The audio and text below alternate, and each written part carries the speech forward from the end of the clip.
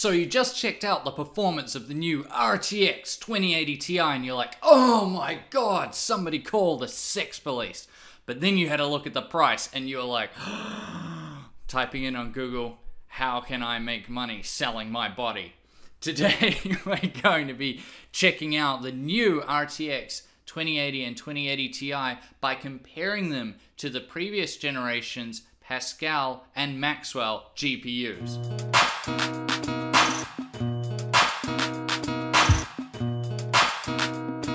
Hello everybody, my name is Kevin and this is my co-host Teddy. And before we jump into today's video, I just want to say a big thank you to Jarrod'sTech for making my new channel art.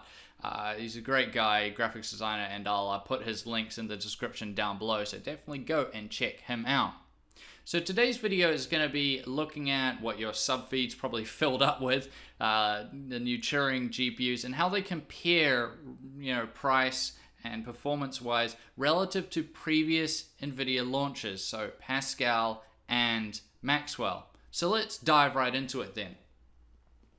So we're going to be looking at the three main factors that I like to consider, which is the price, performance, and SLI ability, basically meaning how can you run multiple of these GPUs together. And this is mainly going to be focused on the high-end parts, as the RTX 2080 and 2080 Ti are the only ones out right now. So let's start with Maxwell to Pascal, from the 900 series to the 10 series. The 970 launched with a price of $329 USD. That was its MSRP, or manufacturer specified retail pricing. So $329 USD for the 970, the 980 coming in at $549 US, and then about a year later we got the 980 Ti coming in at $649. Keep in mind the Titan X came in at $1,000, but that wasn't very popular by comparison to the 980 Ti, which was much more affordable for a lot of people. Now the 970 boasted three-way SLI, with the other three being able to do four-way SLI, which was good to see, and you could SLI all the rest of the range as well. They all use GDDR5 memory, with the 970 and 980 having 4 GB, although there was some controversy around the 970, which did technically have 4, but a lot of people were saying it only had 3.5. And the 980 Ti had 6 GB, with the Titan X having 12 GB of GDDR5 memory. And then Pascal came out, as you guys will hopefully remember if you've been into tech for at least a little while. There was a lot of hype around it, and originally just launched with the GTX 1070 and the GTX 1080, which were received relatively well, I would say, quite well, considering most of Nvidia's launches in the past. Now there was some confusion though, because Nvidia this time had announced Founders Edition cards, which a lot of people didn't really understand it, because in the past they'd just done sort of reference models, but now Nvidia was selling them directly and selling them as the Founders Edition. So this was a different price, and it usually came at a premium over the MSRP. So just keep that in mind, but I'll try to give the pricing that these sort of settled on for most people out there. So the 1070 had an MSRP of $379 US, while the Founders Edition was $449, and that's about the price they all stayed in. All the add-in board partner models like your MSI, Asus, Gigabyte, they're all around that $449 price point for quite some time. The 1080 had an MSRP of $549 and a Founders Edition model of $699, which that $699 price was also mainly where the 1080 sat with all the third-party GPUs for quite a while. It took about maybe, I don't know, like 9 months before those prices started even getting closer to MSRP, and that was usually more basic models of the cards, not those sort of decent gaming models, and of course not the very high-end ones. Now they both came with 8 GB of memory, but the 1080 had the faster GDDR5X memory compared to the more standard GDDR5 that the 1070 came with. But now let's talk about the performance, because that's really what the main thing is. Now, the 1070 performed very well. I tested this when it first came out, and I was quite impressed by it. Of course, I tested the 900 series as well, but we're going to compare the two together. So, the 1070 pretty much matched, maybe just did a little bit worse than the 980 Ti, which was impressive at the time, and it blew a lot of us away that the 1070 was that good. Like, it's a serious GPU. It not only beat the 980 Ti, or matched the 980 Ti, I should say, but it did it while having more memory, consuming less power, and had much better features such as a better updated I/O with things like DisplayPort 1.4 and a bunch of other Pascal specific features that maybe a few people used. But the main selling point was that the 1070 was cheaper than the 980 Ti. That's what most people care about, is the price at the end of the day. Performance and price.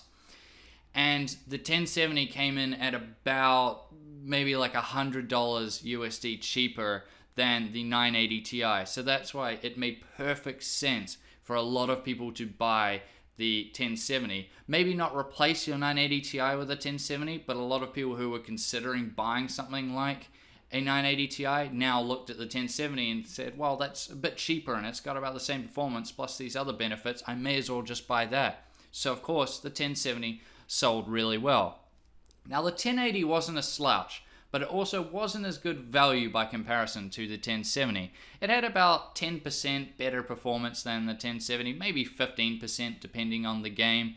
But a lot of people didn't feel it was worth paying like an extra $100 to $200 US more for the 1080 for that sort of performance bump. So the 1070 was the main one really that was getting a lot of the attention. Not to say that people didn't buy the 1080, and it still had its place for people that wanted to spend just a little bit more to get that 10 to 15% performance bump.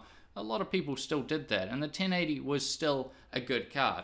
Now it needs to be noted that Nvidia also released the Titan XP. This is the one that we all called the XP because it was officially called the Titan X, but it was Pascal based, so lots of reviewers just called it the Titan XP. Anyway, that launched with a price tag of $1,200 US. So that was just crazy, but it also had very, very good performance. So some people bought it, but for most people it was just way, way too out of reach, and it didn't really go down that well for the most part. Fast forward to about a year later, and you have the GTX 1080 Ti coming out. This is sporting a lot of similarities with the Titan XP, with 11 gigabytes of memory instead of the 12 you get with the Titan XP. GDDR5X memory on a 352-bit bus compared to the 384 on the Titan XP, and it had a lot of similarities to it. It was basically a slightly cut down version, but the main thing was the reduced price tag. It was coming in at $699 US, which was still high. That's still quite a bit of money to spend on a graphics card, but considering the performance it was giving you, it pulled a lot of people over, and people that thought, maybe I wouldn't spend that much on a GPU, they thought, okay, it's quite a lot of performance for that price tag. Maybe I'll splurge and maybe I'll go for it. And a lot of enthusiasts ran the 1080 Ti. I ran the 1080 Ti, and it was a really good card. The performance jump up over the 1080 was enough to justify it, since it was about a 30 to like 35% performance increase over the GTX 1080, and so that just was enough to justify it for many people paying that extra price. Now, as far as SLI goes, Nvidia did allow it on the 1070, 1080, and 1080 Ti. However, they basically blocked it on all the cards under them. Especially the 1060 was a big one that hurt a lot of people. So that wasn't good to see, but it was still available on these higher end cards. So that was there. And now we have the RTX GPUs, the RTX 2080 and the RTX 2080 Ti. And these cards unfortunately haven't gotten off to a good start so far. I haven't been able to get my hands on any yet, unfortunately, because I only just moved here and I'm just trying to re-establish contact. So I've been hitting up all the different companies, anyone from MSI, Gigabyte, Asus, Nvidia, whoever. If you're watching this video, if you want to send me one, that'd be great, because I can make a video out of it and talk more about this. But as of right now, I don't have one. Anyway, I'm going to be using two benchmarks that I really trust, two videos that I really trust, which is one is by Hardware Unboxed, one is by Jarrod'sTech, both great YouTubers. I'll leave the links down below to their videos, the full videos, but I'm going to be using their benchmarks to show a few things. And my reason for showing this is that a lot of people have been very upset with the pricing on the RTX GPU. So let's actually look at it further and see if it's really that bad compared to previous Nvidia launches.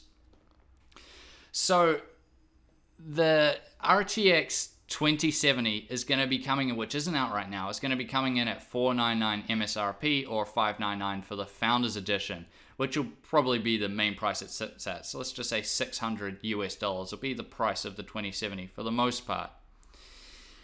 That puts the 2070 into like GTX 1080 territory in terms of pricing, and the 2080 is going to be coming in at $699 MSRP or $799 for the Founders Edition. And we do know this pricing because I've had a look around, and a lot of the 2080s from the board partners are sitting at around the $800 mark. That's a lot of money.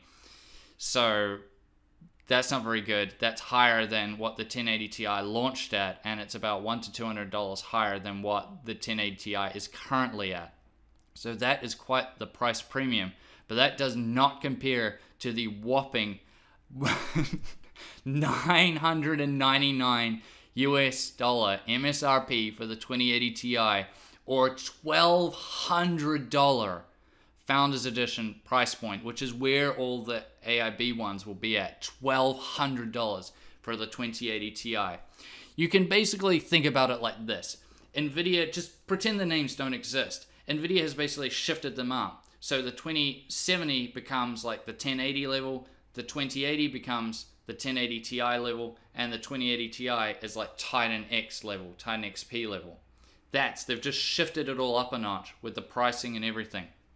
That is a lot of money to pay for a graphics card. Now, they do come with the newer GDDR6 memory, which is faster than the previous GDDR5X memory, although they do have the same amount of it, with the 2070 and 2080 getting 8 GB and the 2080 Ti having 11 GB. They do offer some other features like ray tracing advantages, but you can't do anything with them right now. So maybe that'll be something in the future that will make them more appealing. But as of right now, you can't really do much with it. So let's just pretend it doesn't exist for right now. Maybe something in the future, but for anyone right now, it doesn't matter. So you're like, hold on though, Kevin. You're just bashing these new cards. The performance is really good though, right? Like with that price tag, the performance must be crazy. And you're kind of half correct there. The performance on the 2080 Ti is crazy. But with that price tag, oh my goodness. We can't talk about the 2070 right now because we don't have any benchmark numbers to work with. So let's just focus on the 2080 and 2080 Ti, starting with the 2080. So performance-wise, from the numbers I'm seeing, it's basically matching the 1080 Ti, going blow for blow. You know, some games it does better, some games the 1080 Ti it does better. They seem fairly matched for the most part, within the margin of error. But then you consider that the 1080 Ti is $100 to $200 cheaper. So remember back to what we talked about before. The 1070 came out and it was matching the 980 Ti. However, it was cheaper. Maybe $100 cheaper, $150 US cheaper than the 980 Ti. Now you have the 2080 comes out and it's matching the 1080 Ti, but it's $100 to $200 more expensive at the same time. Doesn't really seem that good for it, does it? And I'm quite disappointed, really, when it comes down to it. That is not good. It really needed to either be the same price or cheaper if it would be possible. But if it was the same price, then maybe you could say, well, it comes with all these extra features and blah, blah, blah, that can justify it uses less power, not by the same degree that the 1070 did to the 980 Ti, but it still does use less power. So maybe you could say that, but yeah. But the 2080 Ti, on the other hand, that's where it just gets ridiculous. So the performance is huge. Like, it's absolutely nuts. It's pulling like a 40%, 30 to 40% gap over the 2080 and the 1080 Ti. That is huge. So impressive there. However, the price is ridiculous. It's twice the price of a 1080 Ti, and it's almost twice the price of a 2080. That is a huge price premium to pay for all that extra performance. Not only that, but now with the new NVLink technology, it's also changed. So now the 2070 won't be able to use it. So no, well, I'll just say SLI, even though it's not maybe the right term anymore, but you won't be able to do SLI on the 2070. You won't be able to run two of them. You're only able to run one of them. The 2080 and the 2080 Ti still will be able to do it. But you can see what Nvidia is doing. They're squeezing it away. Soon you won't be able to run multiple cards. You have to buy one. That's it. And they'll just make the cards increasingly more ridiculous in terms of the pricing and the power, so that you have to just, if you need that extra power, you're just going to have to pay more and more for it. So it's not looking good. It's, for the value for money standpoint, the 2080 makes no sense. It really doesn't. And neither does the 2080 Ti. If you're like an enthusiast that doesn't, money isn't an issue, then of course you go for something like the 2080 Ti, because the performance is so damn good. But for regular gamers or just PC enthusiasts like me, as I've always told you guys, I always just refer to myself as just a simple enthusiast. That's what I am. That is just way too much money. It's completely unaffordable. It's completely out of reach. And I just think it's a huge disappointment. But that's just the video I wanted to do, guys. I just wanted to make a sort of longer form video, just talking about it, taking you back a little bit, because a lot of you guys are sort of just focused on this generation compared to last generation. But I thought, hey, let's go all the way back to Maxwell and then sort of compare. And that's what I was going for. But let me know what you think in the comment section down below. I'd really like to know, what do you think about these RTX GPUs? How do you think they compare to Pascal? Do you think they're good value for money? Why or why not?